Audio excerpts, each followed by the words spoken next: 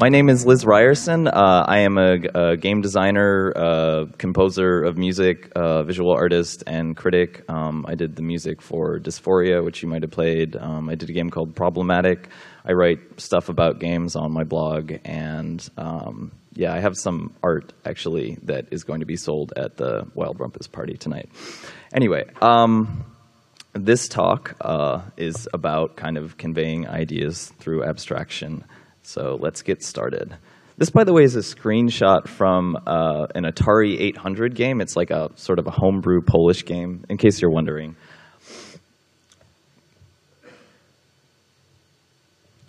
So the history of video games is kind of a history of expression defined by technological limitations. In hindsight, it's easy to look back fondly on the old days of games and forget all the mind-numbing efforts that went into even making these games run. Back then, games were constantly engaged in a struggle to make any sort of basic sense of the language of game design and try to make it look or feel like something kind of tangible and interesting within the strict limitations that were imposed on them. And I think a lot of older games carry this very strongly, for better or for worse. Now, of course, we choose the limits. Oh, sorry.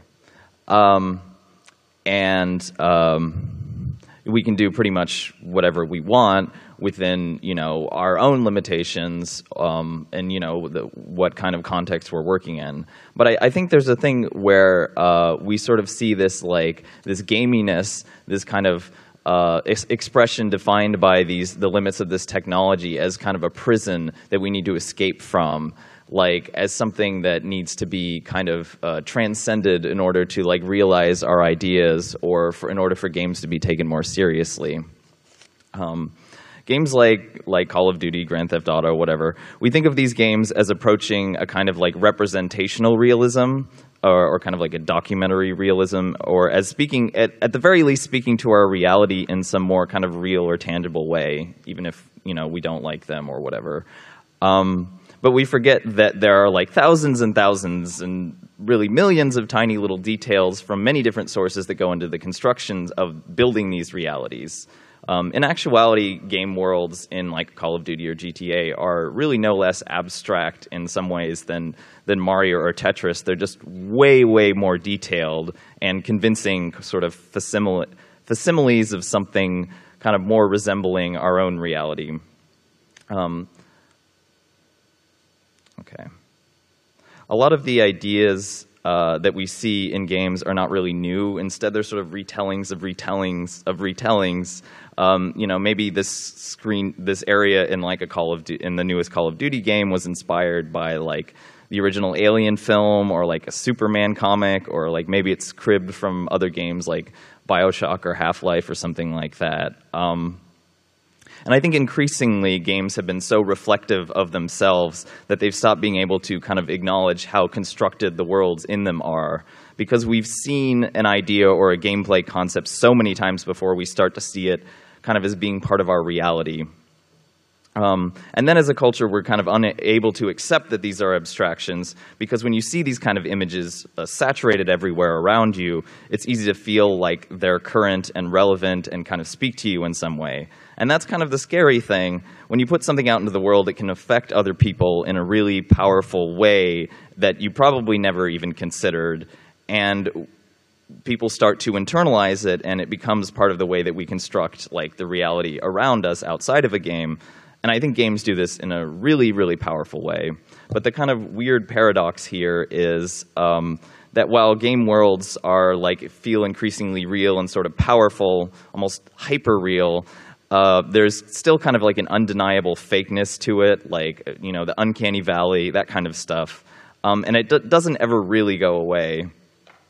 But I don't think this is actually really a bad thing at all. I think, contrary to popular belief, their fakeness provides us a different way of looking at our reality and looking at ourselves, and realizing ideas or feelings that we can't fully experience in our own reality through the language of this machine. We just have to understand that it's a machine, and this is the language that it's speaking in, and it is not our own reality. And, games can put us outsiders kind of might fear games because they're kind of an unknown, or they put people into this like trance-like state.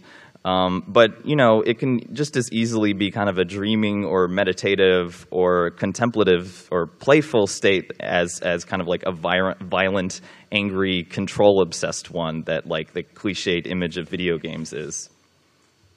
Okay.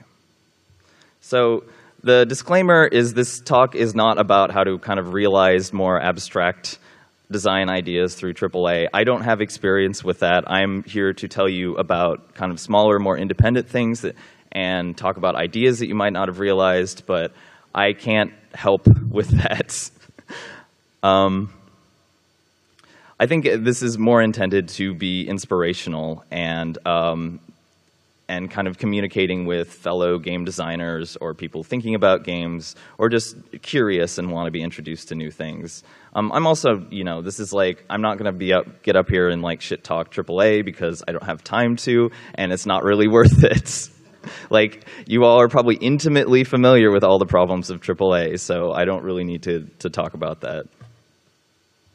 So this is a game. Sorry, the screenshot is quite big, so it takes up the. This game's called Strange Climbing by Strange Think. He actually has a game downstairs at the Mild Rumpus, kind of like an art gallery game. But I like this game because it's kind of a procedural first-person climber where your goal is just to make it to the top of this like weird structure, and it's generated obviously. But I find it interesting how the mechanics of the game are so integrated into the actual structure itself. Like, the geometry kind of serves both an aesthetic purpose of just being like this weird structure, and kind of like the mood of that is like a very distinctive thing. And also like a gameplay purpose where all those kind of jagged edges are like things that you have to interact with and potentially like assess whether you're able to jump further up.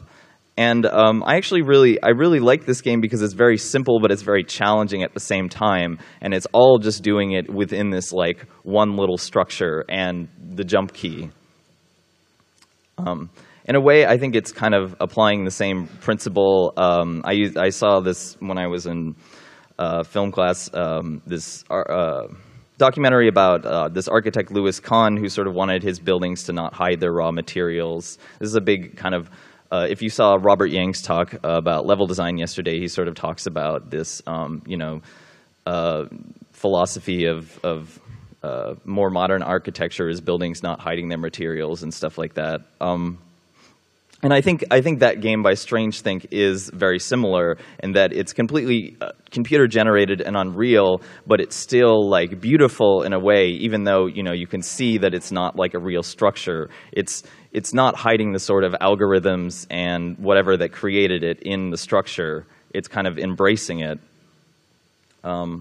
So I don't think that like not hiding your parts means like a lack of polish. And that's one thing that I want to talk about. Like, it was a concern when I submitted my talk that I should talk about this. Like, I think that polish is kind of a loaded term, or at least a kind of a construction in a lot of game circles, because we kind of do have, established standards of what polish means that have come out of like industry practices, what it means kind of visually and sound-wise in terms of like the design, and what is kind of accessible, what it communicates clearly, what it means to communicate.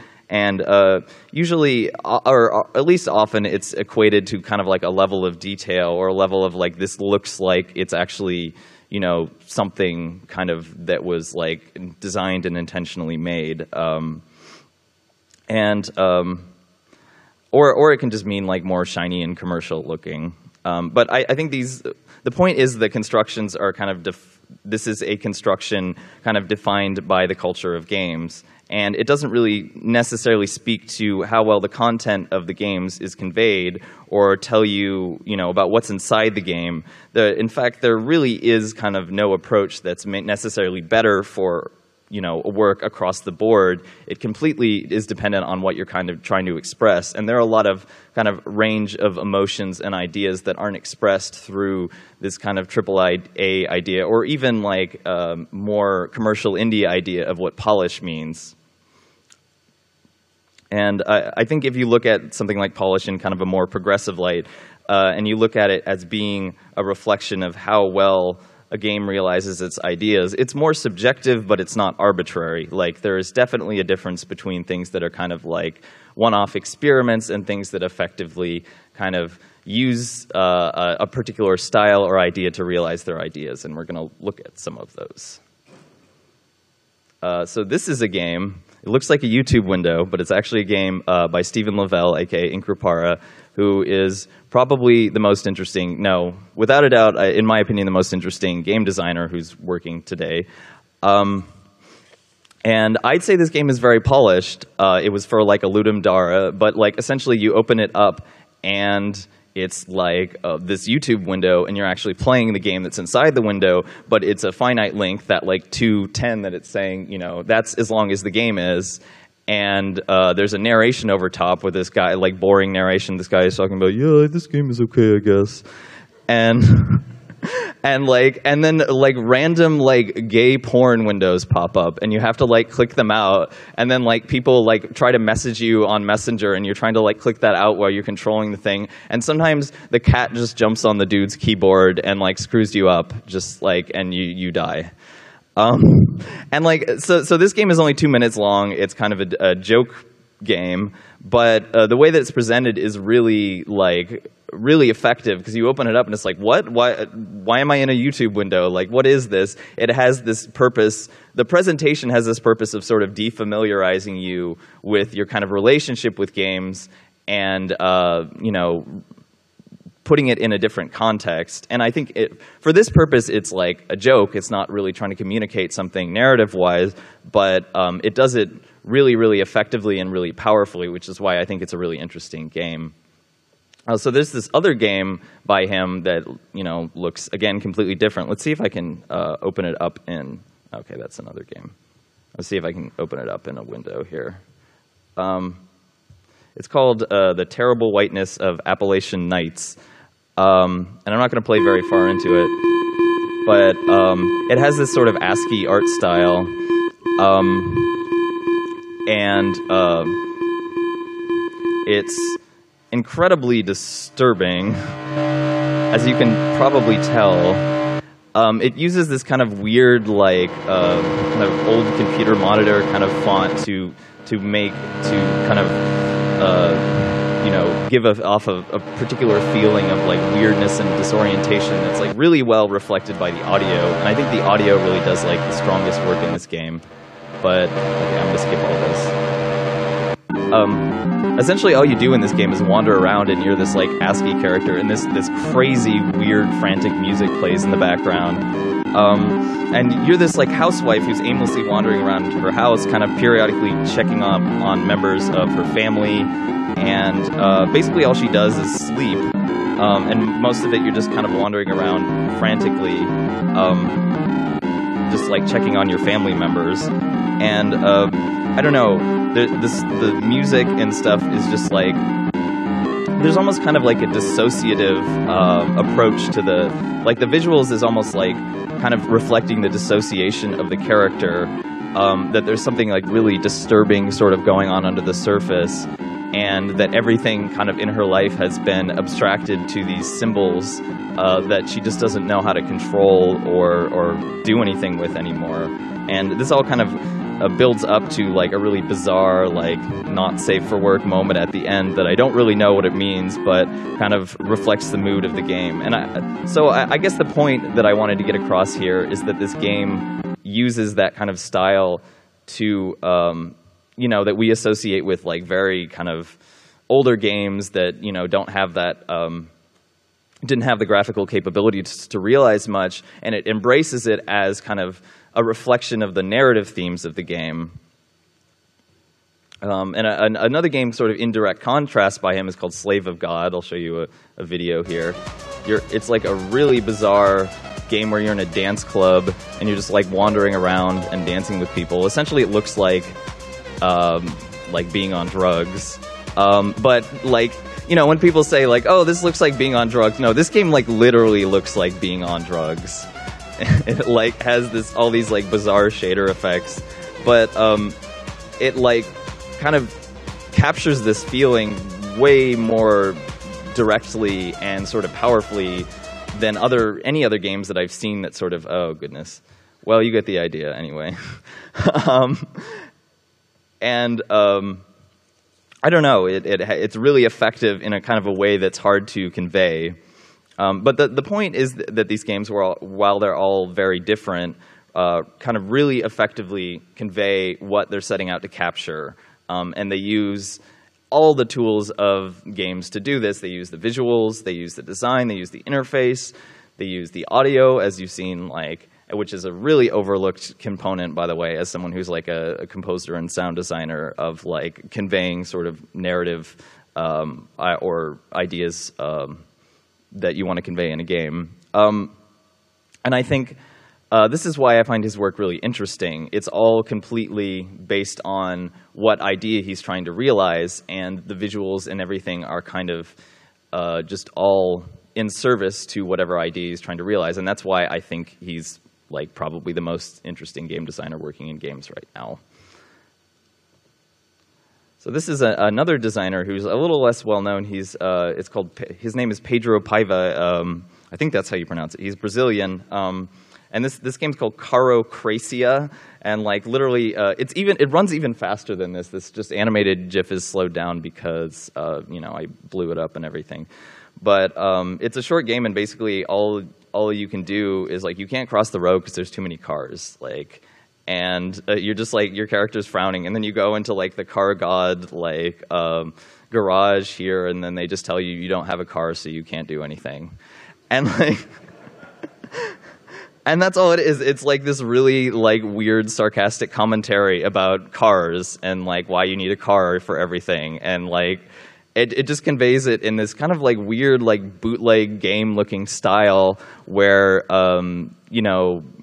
it just seems like this kind of like weird amateurish thing, but it reflects kind of the weird tone of the game and the kind of anarchic sort of ideas that he is trying to get across. His games are almost kind of like I describe as being like anti-games. So if I can get this to run, this is another game of his. It's like a compilation of, it seems like some kind of compilation of arcade games. This one's called Mel Gibson, the Hedgehog. See, I don't speak Spanish, but you open the game and it does this. Sometimes it just randomly crashes. I don't know. But these are all like broken arcade games, basically. And this is like, as you can tell, this is, I don't know if you guys are Sonic fans, but this is the Green Hill Zone music. Oh no, I died. And here's another game that I like a lot. Yeah, and every game does this when you hit start, and sometimes it just crashes. And you're like this little frenzy thing running around. I don't know actually what the goal in this game is. Most of the other ones have goals, but I like what happens when you die.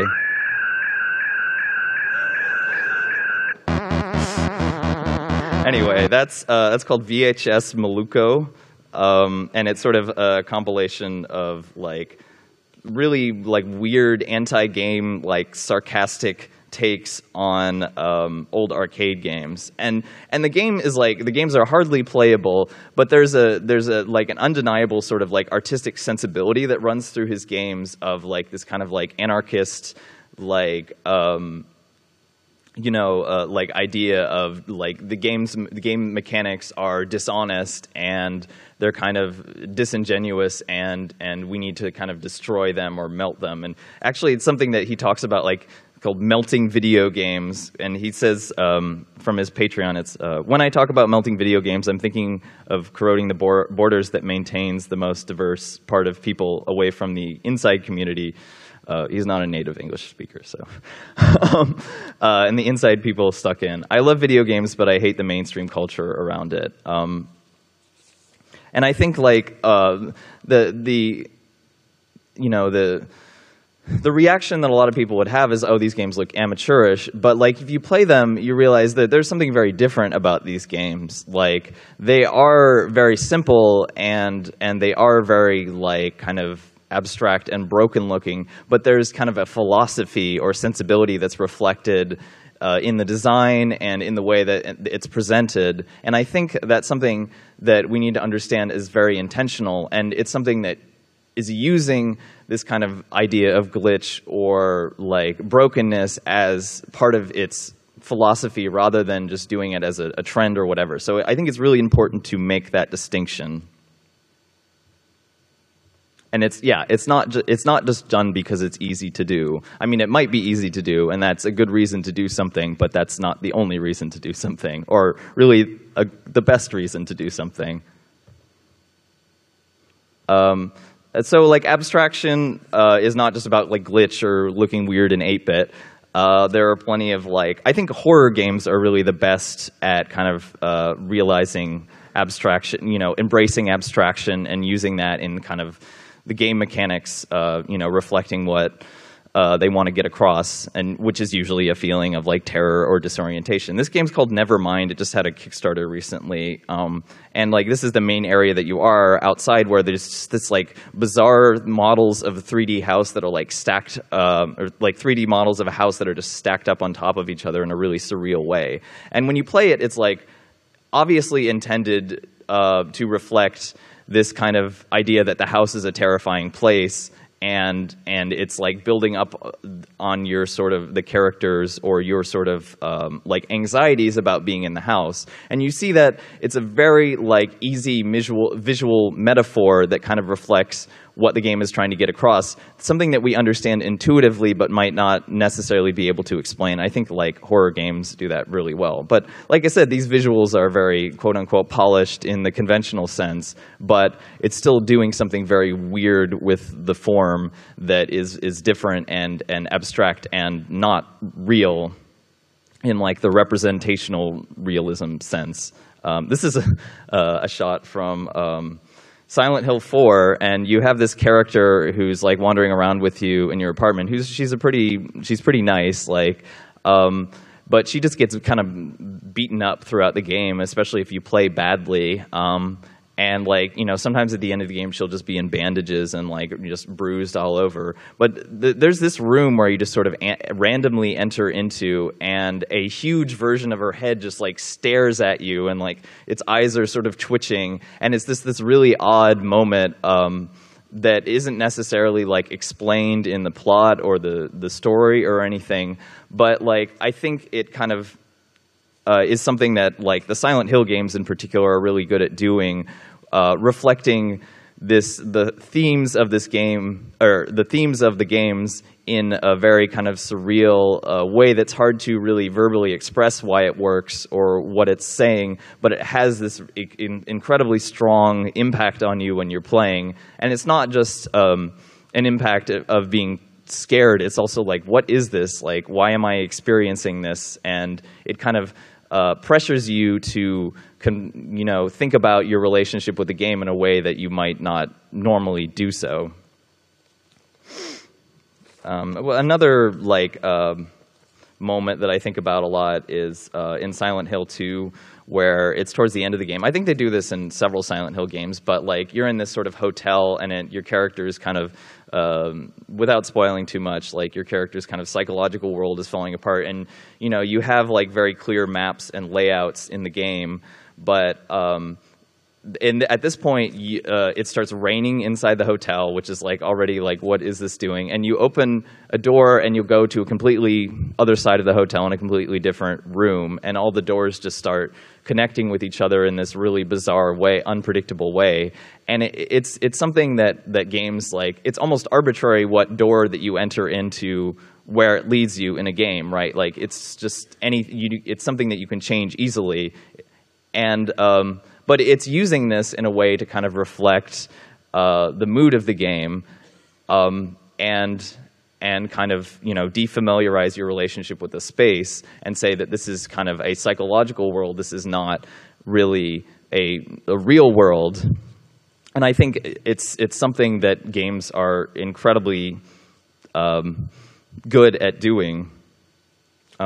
So another game that's one of my favorite games, called Yume Nikki. It's a free Japanese game, RPG Maker game. And it's another game sort of about dreams. Let's see if I can show you a video quickly. And you're this little girl and you wander around this kind of weird, surreal world. Let's skip ahead so that I can. And you enter from your apartment. You enter into this. I don't know. Okay. You enter into this like bizarre hallway of doors, and the doors kind of send you through to these very surreal worlds. Which the further that you go into it, the more kind of the less abstract they become, and the more kind of reflective of something that this girl might be experiencing. You actually see, like, and you're actually able to extrapolate some narrative from it, but it's a very kind of non-linear narrative that isn't really like something that you can explicitly define. But I think like this game has a huge following. People have tried to just kind of interpret the plot. There's a lot of like discussion about it, and it's all because this kind of just curiosity of exploring this game and like all these bizarre symbols, what they mean, and what your relationship with them is, because it's something that's just so different from what other games try to do. Because really, like, you have these objects that you can use to do certain things, but really basically all you do is wander around, and there isn't really any sort of direction that you're guided towards. So that kind of allows you to have your own relationship with the game and experience it in a different way than something is like, yeah, you just got she just got the frog power and now she can turn into a frog. But yeah, let's exit out that. I think in a way, like a game like Yume Nikki is kind of a metaphor for all games, because we enter into these doors, we enter into these digital spaces not knowing what's going to come out. We know it's not real. We know it's going to like change us in some way, and we're going to have some certain interaction with it, but it's kind of mysterious. It's almost like we're kind of injecting ourselves with something without really knowing what is going to happen. But these doors, like through their kind of the weird abstract machine language and like these kind of array of symbols, tell us something about ourselves and tell us something about the way that we experience the world. And I think that's tremendously beautiful and powerful. Games are in basically dreams.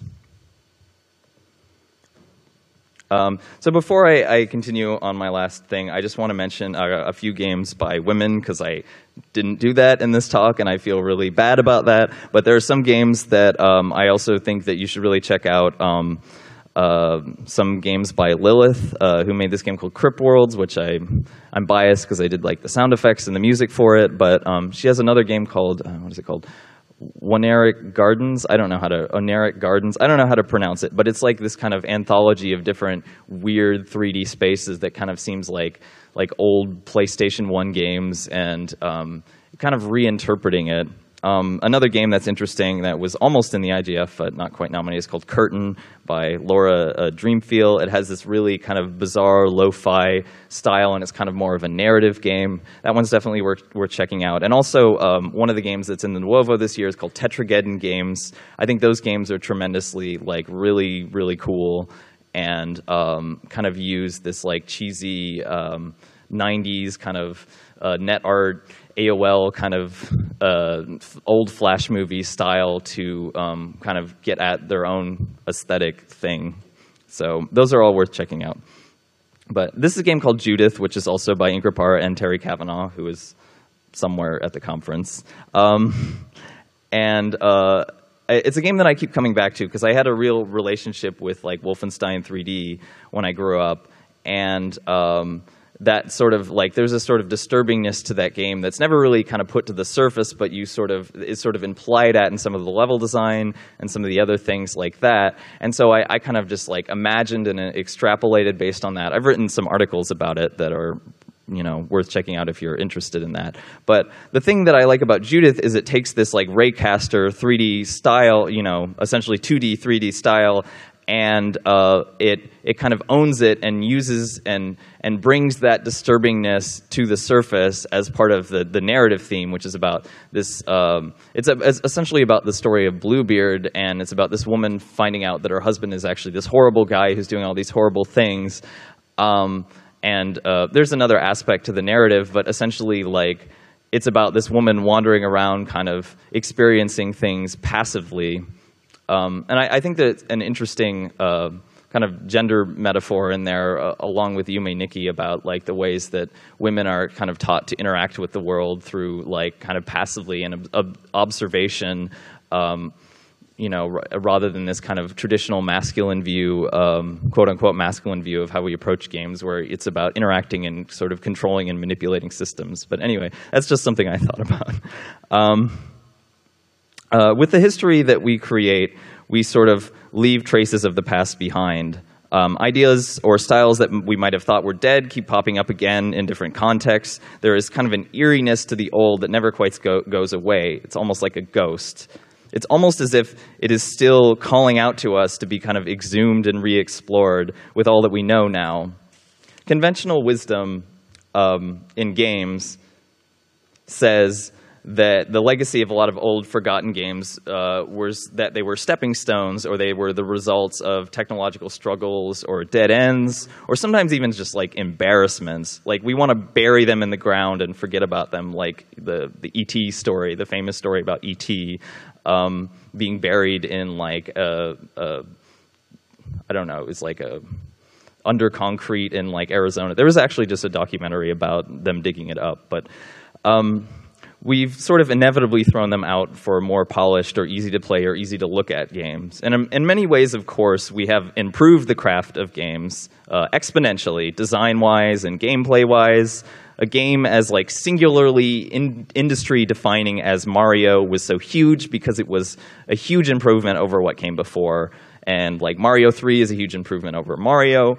We built that language. We know it works well. We know what feels kind of better and smoother to the player. But in other ways, I still think we're left wanting for something more. I know there's a lot of attitudes around game culture now that like to kind of assert that games are all about like Mario and Doom and Pac-Man, and that's like games culture, and that's what like gamers are, and that's that gamer culture. But that whole thing is a construction. Like, weird art experimental games have always existed, even before Mario, and we need to realize that, like, as part of the industry, we need to realize part of the history of this medium and respect it, and not just like, go with the Kool-Aid token narrative that everyone kind of just blindly accepts. Here are some very strange games from the 80s. This one's called Microsurgeon. It's for the Intellivision. You're kind of controlling this thing, and you're like shooting this bacteria. It came out in 1982, which is 3 years before Mario. This game's called Deus Ex Machina. It's a Spectrum game. It's one of the first like art experiment games. There's actually voiceover narration through the whole thing. It's because it was on a cassette. Like ZX Spectrum had sort of a cassette player. It was a kind of interesting, ambitious game, even though it was kind of, had its own problems. This game's called Go to Hell for the ZX Spectrum. The same guy did another game called Soft and Cuddly, which is also equally weird. But this came out the same year as Mario, and it's just as bizarre as any like random weird indie game that you're going to find online. Probably even more bizarre, to be honest. In spite of the technological limitations of these games, like, they still speak to us, and there's still something that makes us able to see something about them in the present. Their unapologetic abstractness reveals something natural and intrinsic about the form of games. And I don't know. I just think that it's important to realize that this kind of experimentation has always been around. But I believe that we need to start embracing abstractness as a virtue rather than a shortcoming. If we're really interested in expanding the form of games, we should be leaving no stone unturned.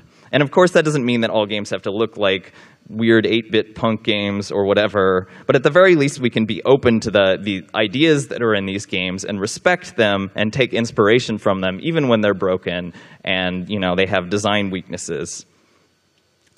Games are dreams. Their gaminess, quote unquote, is a central part of this dream. It's the source of their power. It's their light. And I believe that we do ourselves a huge disservice to this medium the more that we spend trying to tame this abstractness, this gaminess, in order to build something kind of more predictable and representational and known, instead of sincerely trying to explore something new and unknown that might tell us something different about ourselves and the world around us. Thank you.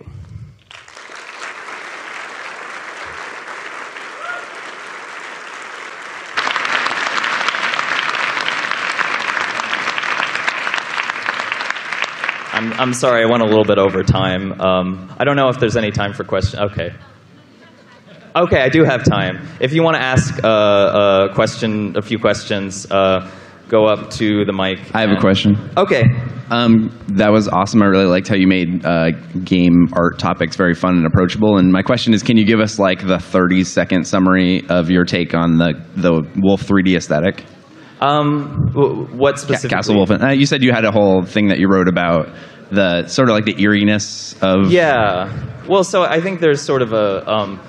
the game is about something that's like very kind of real, like representational. It's about sort of like World War II, or at least ostensibly. But then there's this kind of bizarre gaminess about it, where you have to collect all this treasure, and there's like no way that you could carry all this treasure, and there are just like turkey dinners lying on the floor.